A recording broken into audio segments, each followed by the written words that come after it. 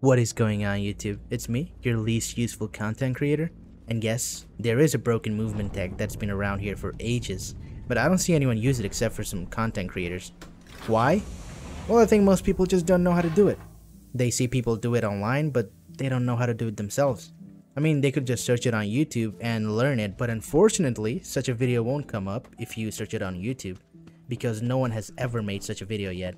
Tickle Me Pink made a video about movements a few months ago, and in that, he did mention this movement tech, but it's kinda lost in the middle of the video.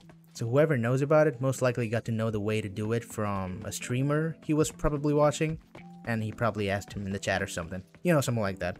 So what is a super glide?